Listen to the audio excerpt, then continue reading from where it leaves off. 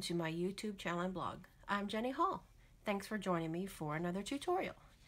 Today I'm making a 3D project for people that don't make 3D projects. I am one of those people who I usually focus on making greeting cards, and although I really do like 3D projects, I don't allow myself the time to do it. So today I'm going to share with you a project, and it is extremely simple, and I hope that it will be easy enough for you to duplicate. I'm going to be using a die from Detailed Thinlits Dies, and this die is going to be available on January the 4th, and that'll be in the 2017 Occasions catalog. There's 3 dies total in the package, and I'm going to be using the larger of the 3 dies. To save time, I have cut out one of the dies, and what we're going to do is use 2 for our project. So I've got a piece of basic gray cardstock. I pre-cut the die so I can show you what it looks like coming out of the die. I did poke all the little pieces out ahead of time. And this is going to be a super easy project. I have a battery operated tea light candle, and it even still has the little pull tab in the back, so this has never been used. I'm going to be using a piece of vellum cardstock, and the vellum cardstock is cut to be able to fold up into a square. So let me give you a few measurements right off the bat. This is the die cut that we're going to be using, and we're going to use 2 of them to go together around a small box. It's going to be a very simple sort of a box, so don't get a little too put off about we're not going to make this all crazy box. It's going to be super simple. This die cut is almost 5.5 inches long, which is half the length of a piece of cardstock, and it is 2 5/8 inches high. So what I want to do is, I'll get rid of this guy here. I want to cut a piece of vellum at 11 inches, which is the regular length of the cardstock already, by 3 1/4. Very simple. Once I have that cut, then we need to score. I scored on 1/4 of an inch, which is down this way, and I did that on my Stampin' trimmer. And then I scored at 5 1/2, which is right smack in the middle of the length of this cardstock. And then I scored at 2 3/4 on each end. That's actually just halfway point between these other 2. So this is basically going to be our box. The box is not going to have a top, and it's not going to have a bottom. This is a very simple project. So by scoring, we're able to get a fold. Now I have already folded the vellum here on the different score lines. And it doesn't have to be a majorly hard burnish. You can use your bone folder, but I just used my finger right along the edge here. So this automatically wants to go to a square, okay? Is this easy enough? I hope it is. I hope you guys like this project. So I'm taking each one of these die cuts, and I'm going to fold it in half. And the way that I did that was I matched up the 2 end pieces here on this tab, and then I gave it a crease, and then very carefully I used my fingers to make a crease up the die cut end. So I'll do it to this one here and show you. I am matching up the 2 ends, giving it a crease here at the middle, and then carefully just pushing down. This doesn't have to be a perfect fold because it's going to go around the edge of the box. Okay.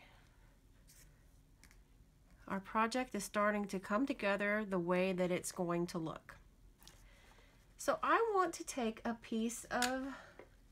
pair of scissors, and I'm going to snip just up until the edge of that fold on the score line. Okay. I'm going to fold it in on itself in all 4 places.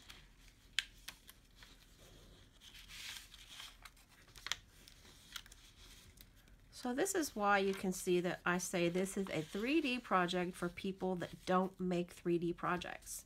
This is more like making a card. So now we have some stability with the fold lines that we're working on. And we're going to start attaching this project. Okay, take one of these die cuts and using some score tape, or this is tear and tape from Stampin' Up. This is not a typical like snail adhesive or tape runner. This tape is much more strong. And the reason I want to use it is because it will really adhere very nicely down to the vellum. See how sticky it is? It's very sticky. All right, so I'm going to get it right here, and I don't think that it's an accident that this tape fits perfectly. I'm sure that Stampin' Up engineered it this way. So I'm just placing this tape. It doesn't have to be perfect. I have a little bit extra over here. So I'm going to cut it off, and I'm going to use it on the other end where I didn't have the same angle that I wanted. So I'm going to find a way to work this piece over here. Now I will trim off the edge. Like so. All right. It's a good idea to burnish this into the paper, and the back of it will come off really easily. So you can use the pokey end or use the rounded end and just push the paper down into the tape, and that way whenever you go to remove the backing tape, it'll just slide right off. I have one more side to go. You could also use fast fuse if you like. Fast fuse is not as easy for me to control as this tape is, and so I chose to use tear and tape instead of fast fuse. Okay. You can also just kind of push from this end. I'm going to trim it.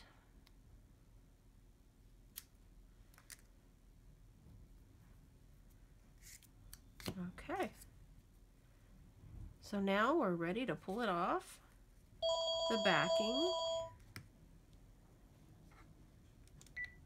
Sorry, excuse me, I'm sorry, my phone rang. It's a danger of me actually recording the voice at the same time that I record a project.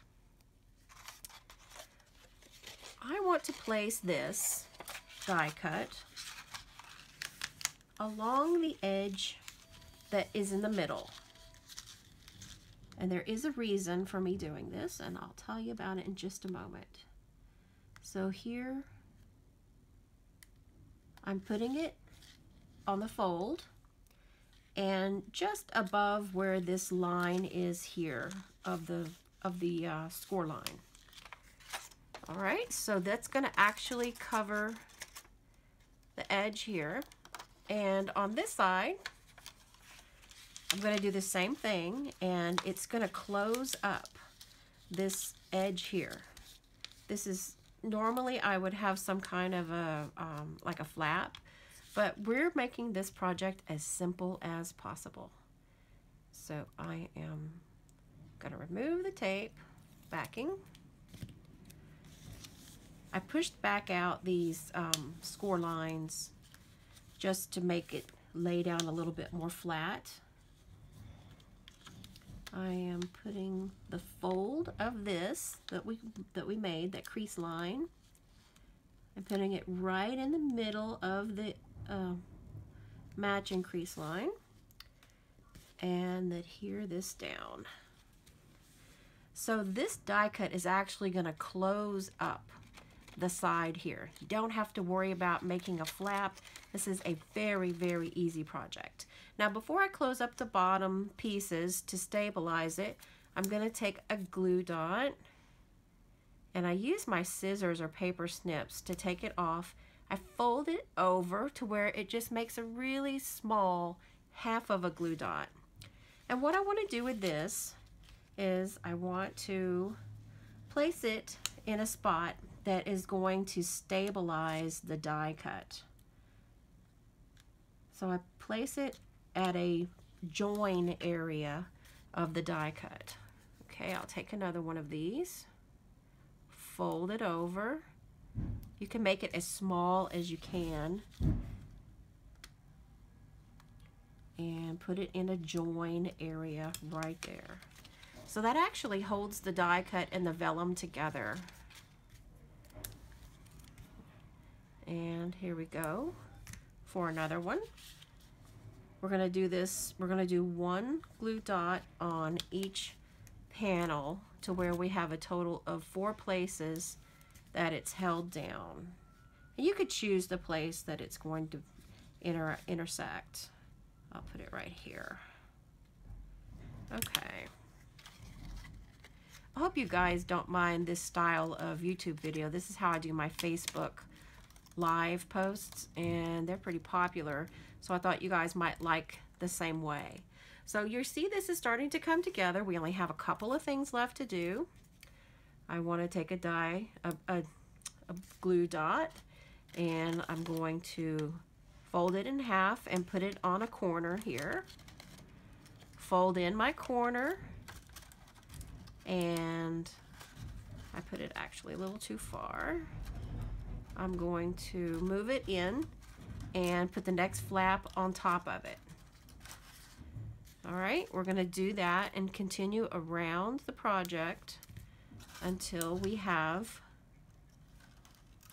all 4 corners.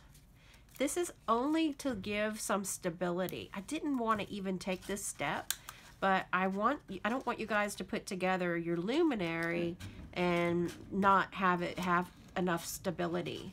And this is still the easiest way that I know to make this sort of a project. You can actually make this gift to give for a birthday present. You can put some balloons. Any kind of die cuts will work. I thought the Detailed Thinlits were a really pretty touch. Okay, so if you can see that it's just 1/4 of an inch that gives the stability. And this is pretty much the project. The only thing we have left to do is to remove the little piece from the back, turn on the little tea light, and place it inside. And what it's going to do is it's going to give enough light. The vellum mixed together with the basic gray cardstock is a very neutral color, and it's going to be complementary to just about everyone's decor. Let me turn my light off so you can see in the dark corner here. Can you see the light shining through? See how pretty that is? Let's see if I can get it up closer to the camera.